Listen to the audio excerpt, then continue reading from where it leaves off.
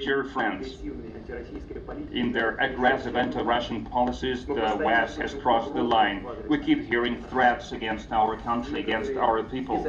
Certain irresponsible politicians from the West, they don't just say about their plans to supply long-range assault weapons to Ukraine, systems that would allow them to strike Crimea and other regions of Russia. Such terrorist attacks, including using the Western weapons, are also used against the Belgorod and Kursk regions, using the contemporary systems, aviation, satellites, strategic unmanned aerial vehicles.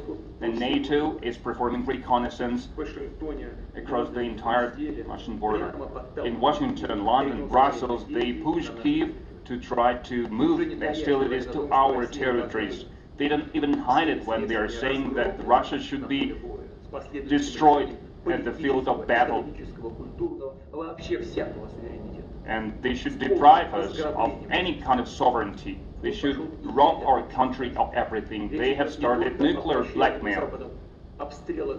I'm not only talking about the attacks against Zaporozhye nuclear power station that is promoted by the Western curators, but I'm talking about the statements about high-level representatives of the NATO countries about the possibility of using weapons of mass destruction against Russia, nuclear weapons. And those who make such statements against Russia, I would like to remind them that our country also possesses various type of weapons. And in some components, we have more modern weapons than NATO countries. And if the territorial integrity of our country is threatened, to defend and protect our country and our people, we will use all the means that we have. And I'm not bluffing.